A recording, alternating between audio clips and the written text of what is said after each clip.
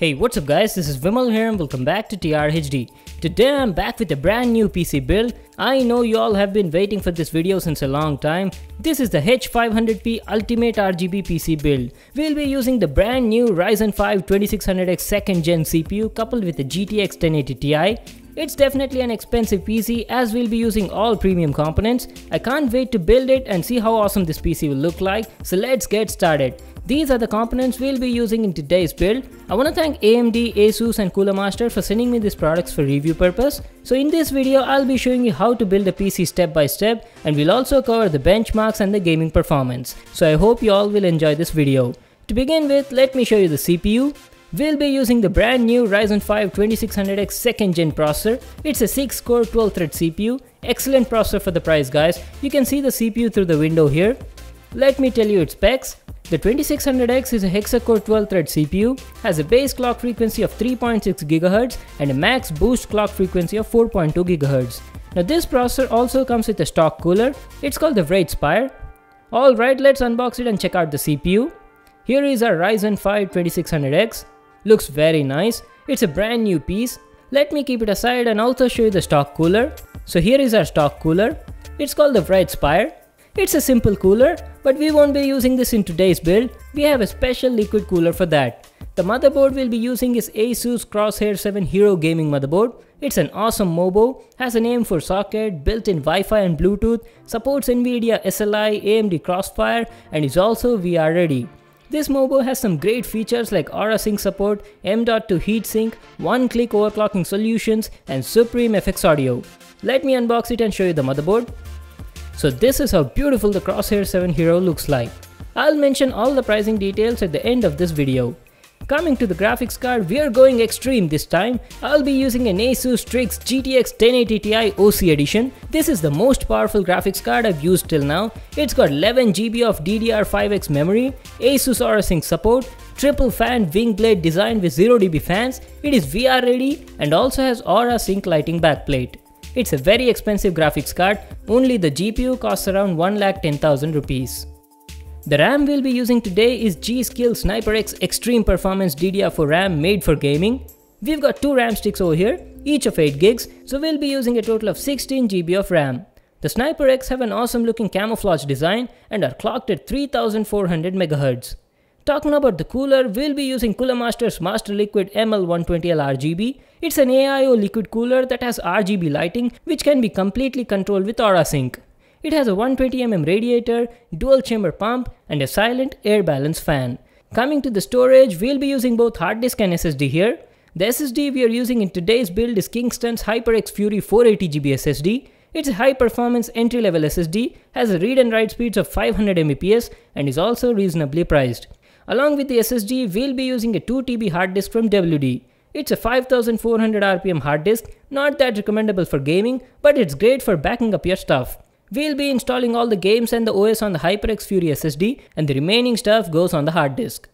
The power supply we'll be using for this build is Cooler Master's MasterWatt 750. It's a semi-fanless modular 80+ bronze certified PSU. It's a good power supply. I've already made a video on it. I'll just leave a link to that video in the card above. The 750 watt power supply is more than enough for this build. To make this build look even more beautiful, we'll be using special cable mod sleeved cables from Havoc Nation. Let me open the box and show you the cables. These sleeved cables give an awesome and neat look to your build. So in every box you get 4 of these extension cables. They come in variety of colors. You get one 24-pin cable for the motherboard. The quality of the cables is very nice and you also have these combs on them to hold the cables in their position and give a neat look. Along with that, you get one 4+4 pin cable and 2 more 6+2 pin cables. These premium sleeved cables are compatible with most of the power supplies. And one more thing guys, if you buy a Cooler Master's PSU from Havoc Nation store, they ship these cables free with them. And finally, coming to the PC case, we'll be using our brand new Cooler Master's H500p Mesh Edition. It is such a beautiful RGB PC case, I absolutely love it. It's got two massive 200mm RGB fans on the front, a mesh front panel for max air intake, it's liquid cooling ready, and has a light grey tinted tempered glass panel on the side. So these are all the components we'll be using in today's build. Let's get started with the assembling. First, let's install the CPU on the motherboard. The MOBO has an AM4 socket. As you can observe, there are no pins on the socket. That's because in the case of AMD chips, the pins are on the CPU. Handle the processor gently as the pins can be very delicate, and before placing the processor in the socket, always check and align the triangle mark on the processor with the engraved triangle on the socket. Now gently drop the CPU, just like this. You're done with the installation of the CPU. Now lower down the lever to lock the CPU in its place. The next step we need to do is place the motherboard in the cabinet. The H500P is quite spacious. You can easily install all kinds of MOBOs. Just place the motherboard in the case and align it such that the fixing holes match with the holes on the motherboard. Once that's done, take some screws and start fixing the motherboard. Most of the MOBOs have 9 screw holes. Go in a zigzag pattern and don't over tighten the screws. It's time to install the liquid cooler. We'll be installing this 120mm radiator at the back over here, and the dual chamber pump will go on top of the CPU. First, let's fix the radiator. Fixing the radiator is very easy. Just align the radiator properly so the holes on the radiator match with the holes on the cabinet. Then start fixing it with help of some screws. And that's done. Now let me tell you how to install the dual chamber pump. But before placing it on top of the CPU, don't forget to apply some thermal paste on it. I've already applied thermal paste on my CPU, so I'll be skipping that part. Installing the pump is quite simple. You just need to place it on top of the CPU and hook the 2 metal brackets to the mount plate on the motherboard. After that, tighten up both the screws to fix the pump firmly. We're done with the installation of the liquid cooler. Now it's time to install the RAM sticks. We've got 4 RAM slots on this motherboard, A1, A2, B1 and B2. We'll be installing 2 8GB RAM sticks in the A2 and B2 slots. Before placing, always check for the notch. Put the RAM in the slot and push it hardly until the lever locks itself. In the same way, install the other RAM stick. It's time for the 1080 Ti to go in the cabinet. You need to install the graphics card in the PCI slot closest to the CPU, which is over here. Gently push the card in the slot, and that's it. Now fix the GPU firmly to the metal bracket of the case with some screws. We are almost done with the assembling, guys. The final thing left to do is install the power supply. First, you need to fix the mount plate to the PSU that you get with the case. Now take all these cables to the other side so you can fix the PSU in the cabinet. Just tighten up the screws. And the only thing you're left with is connecting the cables. Alright guys, I've connected all the cables to the motherboard. So this is how our build looks from the inside. Those sleeved cables give an awesome look to our PC. And if you're wondering where I fixed the SSD and the hard disk, they're inside this shroud. This case has 2 drive bays here. That is where I fixed them. And this is how the other side of the cabinet looks like. Everything is neatly hidden under those covers. And here's a backside view of our build. We are finally done with assembling our 2600X Ultimate PC build. The only thing you need to do is install an OS and boot up the PC. So this is how beautiful our PC build looks like. All the RGB components are synced through ASUS Aura Sync, and you can completely customize the lighting effects. Wow, this thing looks amazing guys, especially those 2 massive 200mm RGB fans on the front. Beautiful, it looks like eye candy to me. I've built a lot of PCs till now, but I think this is gonna be my new favorite of 2018. Just look at those awesome RGB lighting effects. Holy smokes, I'm in love with this PC.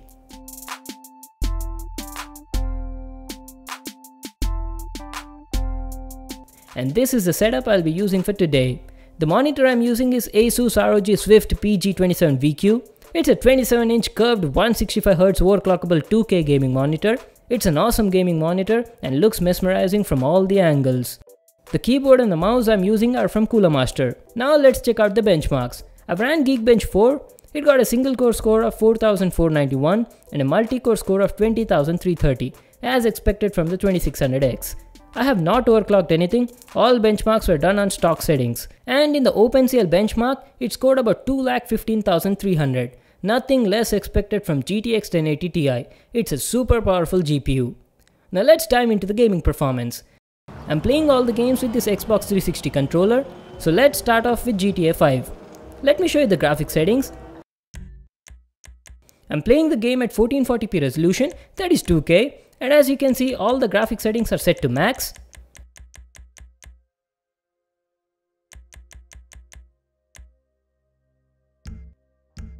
So let's play the game and see how it performs.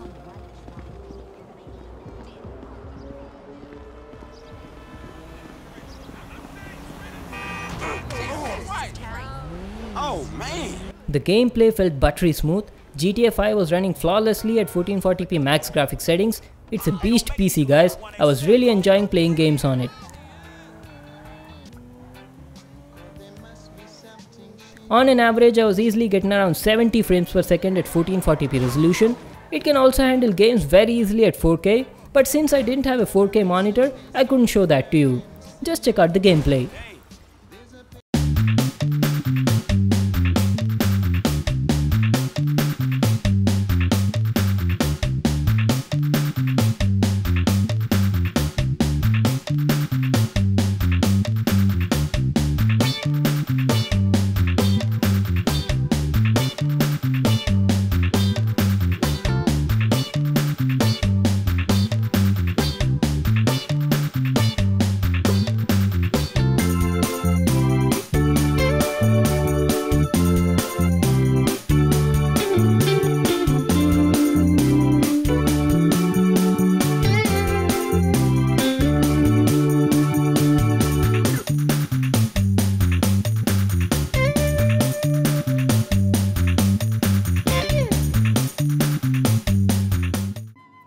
Now let's play Final Fantasy 15.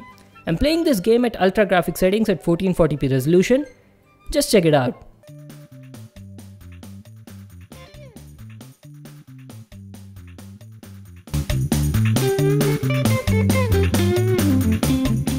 Final Fantasy 15 is a very graphic intensive game. On an average, I was getting around 55 to 60 FPS in 1440p resolution. In 1080p, you'll easily get around 75 to 80 FPS.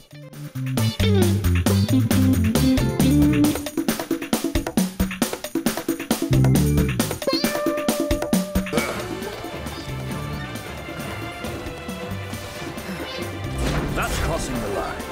My hand slipped.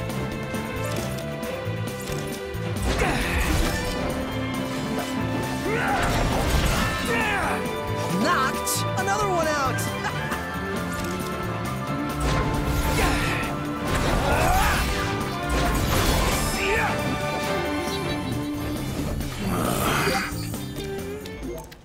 I've also played Just Cause 3. This game was running buttery smooth on the build. Just enjoy the gameplay.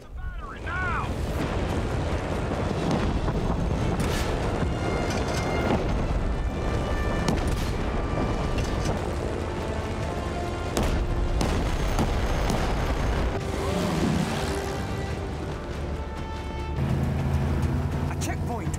Don't stop, Rico. Nice one, Rico. It's just his militia over all the towns, converting the police stations into fortresses. I had to start fighting.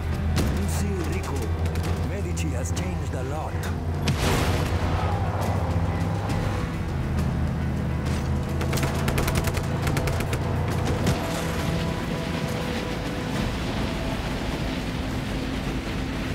So that was my video on the Ryzen 5 2600X RGB PC build. It's an ultimate 1440p gaming beast, and yes, it can also handle games at 4K without any sweat. Let me summarize all the component prices for you.